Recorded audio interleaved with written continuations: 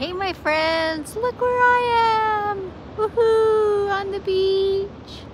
So nice. You are getting like no makeup, no mic, nothing today. Just me in my happy place on the Oregon coast. Look at that. Good morning already from some people. I have my glasses on my head in case I have to have them to read, but hopefully I'll be able to do this without them. But yeah, I'm Susan Smith, and today you are not in my studio. You are on my beach. I am on, holidays, a little bit of a working holiday, and I'm coming to you every single day for the next, for 30 days in total, and today is day 5, I believe, leading up to the 27th of October when my freehand quilting masterclass launches. And it's actually, I'll come back to that in a few minutes. I'm going to chat with you a little bit about quilting beforehand. So yeah, it's a gorgeous, gorgeous, gorgeous morning, as you can see. So great. Okay, today's topic, unrelated to the beach, is about quilt batting. So many of you ask about this, and a couple of days ago, maybe 2 or 3, I posted a short little reel on all the platforms. You might have seen it on Facebook or Instagram or YouTube, or you might not have seen it at all. But it was me on a small quilt, and I was short of batting at the end, and it was a really simple way to splice batting. Well, I've gotten hundreds and hundreds of comments, mostly glad to see that way of doing it, but also with some questions and concerns about that way of splicing batting. So if you want to see it in action, go back and look for that reel. There's a bright yellow backing, and it's loaded on my long arm, so you'll be able to recognize it by that bright yellow. But if you can't understand it just by my description of it, then go back and have a look at that video. But essentially it involves laying a wide strip of new batting or another piece of batting and overlapping them, and then cutting a scallopy, just with scissors, a scallopy edge so that both layers are cut with exactly the same curves. And those curves mean you never get a fold line or a delineation where that splice is. And then you pull out the little excess pieces that are overlapping, you scooch them together so they're nice and tightly, those scallops are butted up against each other, and then you lay your quilt back over and continue quilting. So one of the main questions that came up then was, don't you whip stitch that batting? How does it stay together? And my answer to that is this. You do need to make sure that whatever quilting you're laying over top is closely enough spaced that it's secured. So if I were whip stitching, it would be, every inch or so. So I feel like if I quilt over that every inch or so, it's not gonna move anywhere. It's not gonna pull apart within my quilt or anything like that. It will be fully secure. So that's my answer to that question. But again, the really important thing is that you do cut in curves. It doesn't matter how shallow. Oh gosh, sorry about the noise. Beach traffic.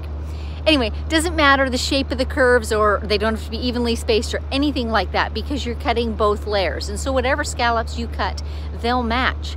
And I know others have done this before me with the batting too. I hadn't seen it done, but I saw people doing improv piecing in this way, right? When you cut both layers, the curves precisely match. So you can actually piece fabrics in a similar way, and cutting matching curves in a similar way. So it works really well for the batting too. So let's check in with a couple good mornings, and then we'll go on talking. And I'm curious to hear your feedback, your thoughts, if you happen to see that little reel, or if you already knew that method and have tried it. Good morning from Winthrop, Washington, Oklahoma. Okay, turns out I do need the glasses. Kathy Koss, good morning. Maggie, have a lovely day. Ori, first time actually watching live, so glad you're here. Jana Bowman, back in Spokane, my hometown. Deb, good morning. It's beautiful here. Love the Rocky Coast. Oh my gosh, I do too. Ori says, I assume you need to make sure it's the same brand and loft. That's a really great point. I 100% agree with that. You want the same type of batting. And depending on what you're using, you might even want to make sure the same side is up, like if you've got a batting with a scrim, for example. So yes, that is important, that it does match in every other way, because you're just trying to butt it up and make it look absolutely seamless. You don't want anyone to ever be able to feel or see that splice.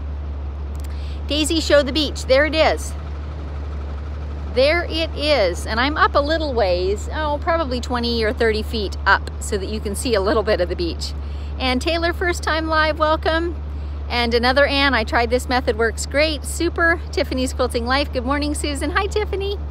Sherry in California, Jean in New Jersey, Tracy in Louisiana. You guys are coming in from everywhere, great. Sue Tapp, hi from Grays Lake, and she pressed send. Erin in Ohio, I wish I was there. Oh, yes, you do. Zanita, good morning from Buffalo, New York. Yeah, this is just a beautiful, beautiful coast. We come here with some friends every fall. And we often rent a house, like a VRBO type of house, because often there's 6 of us together. This year there's only 4, so we actually rented a condo. And what's kind of fun is we're just off the ocean, but we're up 3 stories.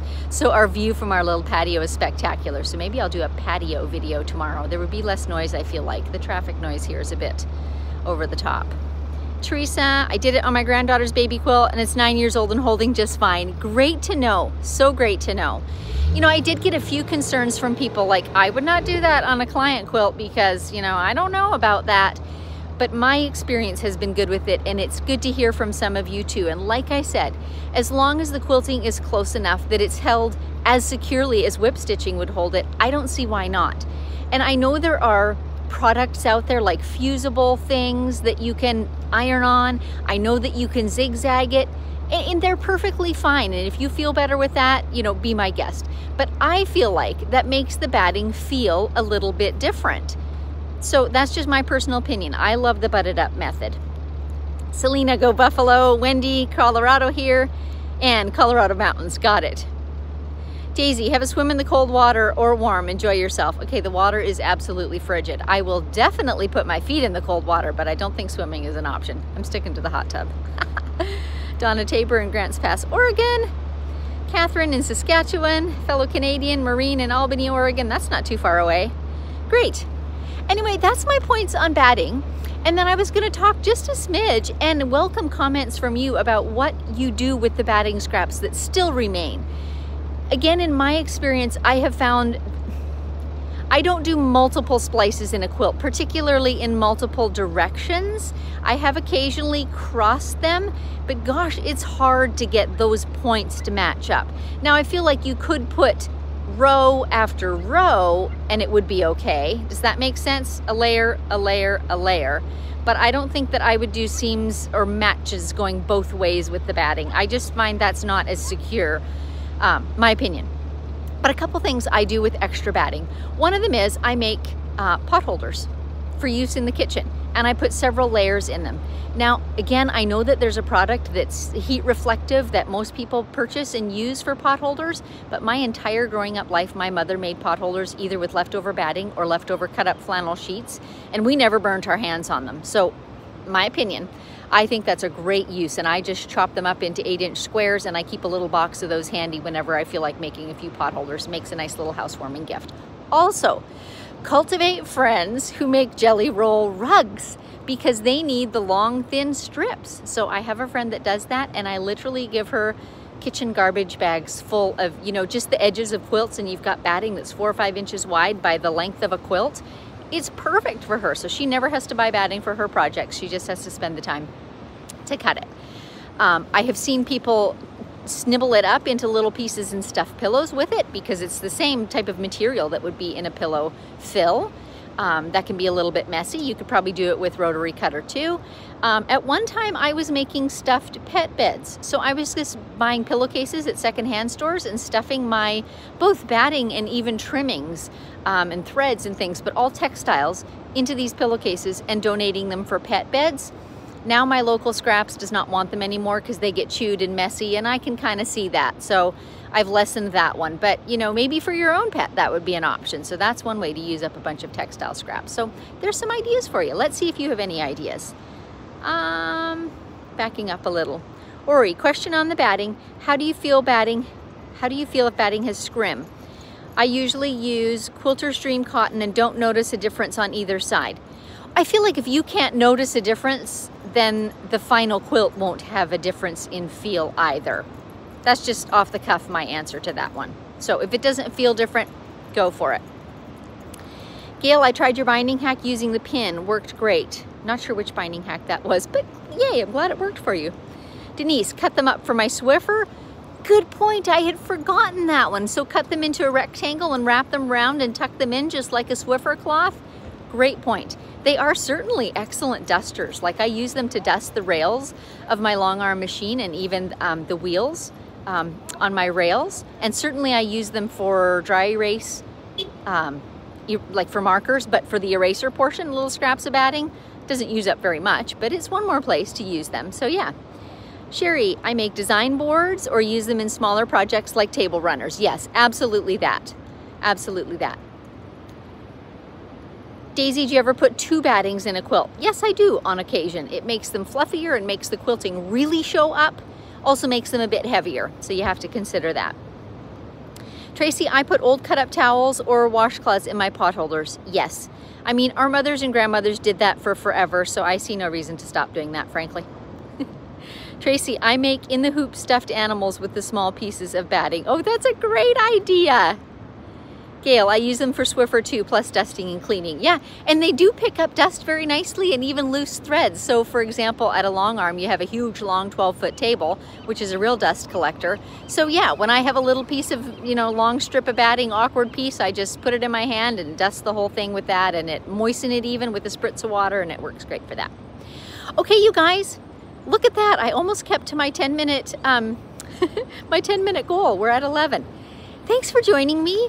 I am going to be coming on air live every day, if you're just joining in now, every day until the 27th of October. So with some either tip or just conversation that relates to quilting. So feel free to join me here as often as you can. Be sure to click the like if you're enjoying, the thumbs up if you're enjoying these videos, and subscribe. And also click the little bell if you want to be notified of whatever time I'm going live. I try to make it in the morning, Pacific time, usually between 8 and 9 o'clock-ish. So all of that coming to you, you know, not from my studio, but from my beach today. But because I am a long arm quilter, I just love sharing the things that I have learned, and it's a pleasure to virtually get to chat with you guys and quilt along with you. So until next time, happy stitching, and I'll see you tomorrow.